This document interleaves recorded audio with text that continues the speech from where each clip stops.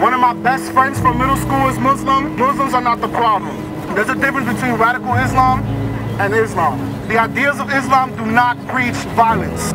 Well, without Islam, we would not have modern algebra. Remember that, nerds? Everybody in this world is equal, so how about we love one another? They are very, very, very loving people, and I really respect them. One of my best friends is Muslim, and I love her when she invites me over for Eid. Just as good as everybody else, the same, we're all the same, we're all equal. We all love to celebrate new religions and diversity. It's happy. Is it happy? It's happy. Best Muslim I know is my dad. I love him.